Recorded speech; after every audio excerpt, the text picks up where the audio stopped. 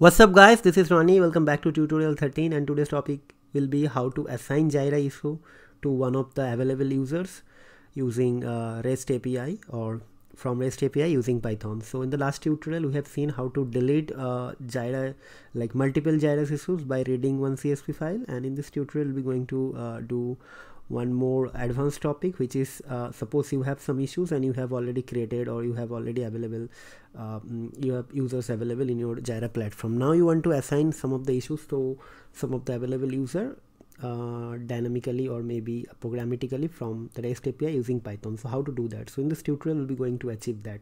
So again, this is also going to be very interesting thing. For example, you are you got one list from your Scrum Master. Okay, so this is a list of 1,000 issues and this is the available consultant or engineer. Please assign them accordingly. So you get a list of CSV file. Either there are two possibilities, like either you can do it using manually one by one by reading the CSV file, or either you can create some program which will do it by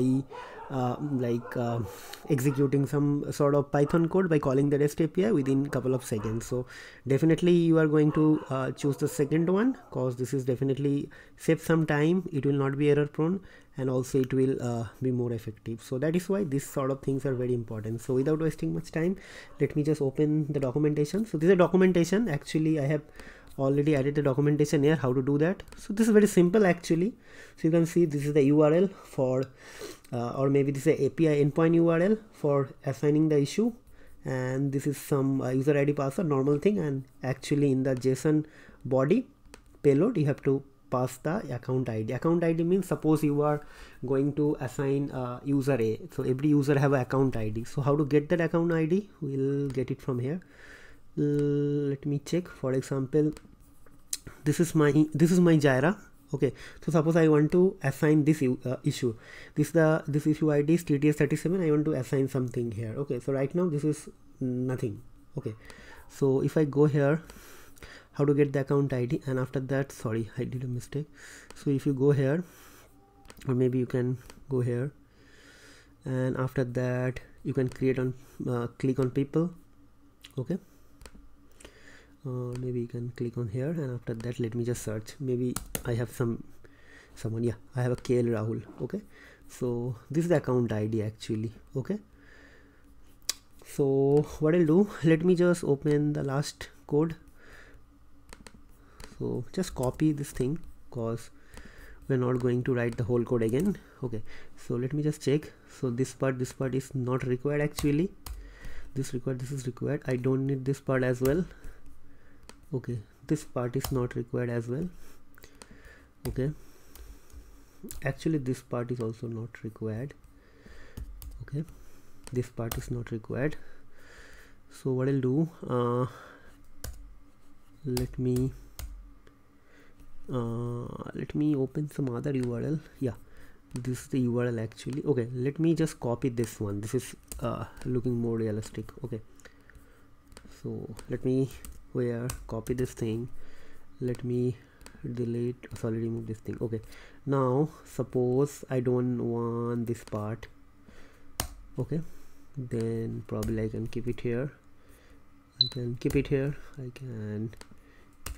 Okay, so now the thing is that I need to change the URL. So let me just open the API documentation. So the URL is something like this. So let me copy this thing from REST actually. Okay, so let me like this. Okay, so let me put my issue ID. So it is TTS37. Let me check actually one more time, and here let me remove everything.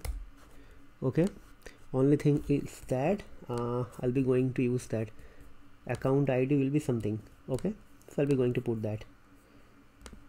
Okay, like this. So let me change my account ID for KL Rahul. So KL Rahul account ID will be this one. Okay, okay, like this. Okay, now it will be put actually, PUT. Let me show you why it is put, because we are going to update something. Okay, so if you open here in the documentation, you will see it is put actually. So everything is done. Okay, So TTS 37, this is done. If I run this thing, it will be able to like assign the issue to this user. User means the KL Rahul. So let me open this thing again. So project, let me open here. So this is my issue TTS 37. So there is nothing is here at this moment. So let's execute this thing now. So I believe everything is fine. I haven't done any mistake. So let me run this thing. Yes, 13. Yeah, this 13. Let's see. Yeah. So it didn't print anything actually. Okay, I don't know. It was supposed to. It should print something. I don't know. Request dot put. This is the URL. Total technology REST API issue 27 is there. Payload data is payload. Yes. JSON.dumps account ID is this.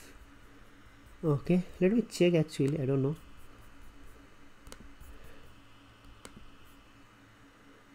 Yes, KL Rahul has been assigned. So let me do something else for this one, TTS 38. Okay.